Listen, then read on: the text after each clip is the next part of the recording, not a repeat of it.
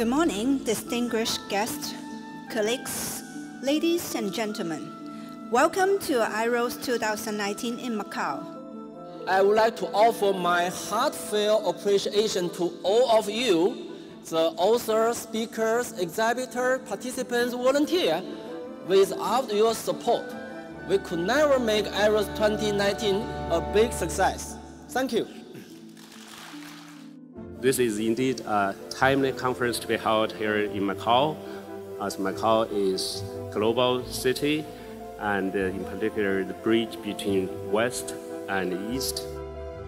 IROS has a very special place, I think, in the heart of the Robotics Automation Society.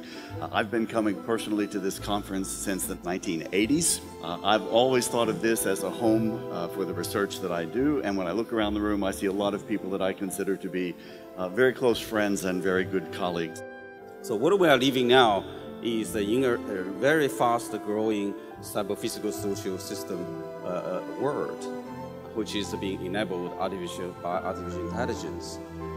So the vision set up by our pioneers couldn't be more relevant today than it was 30 years ago. Actually, personally, I attended the IROS conference from the beginning, just in 1988. Now, AI and robotics so much advanced.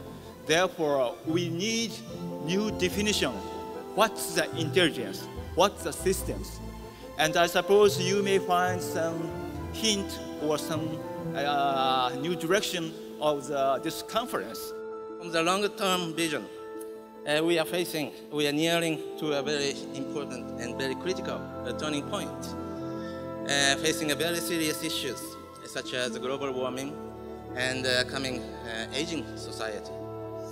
So we SICE have to contribute to solve these social challenges and have to foster people who can create new values. 1, 2, 3.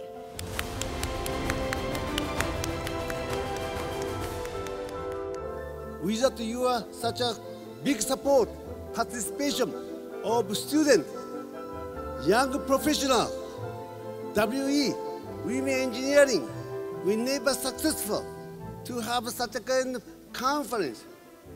We started intelligence. This is IROS.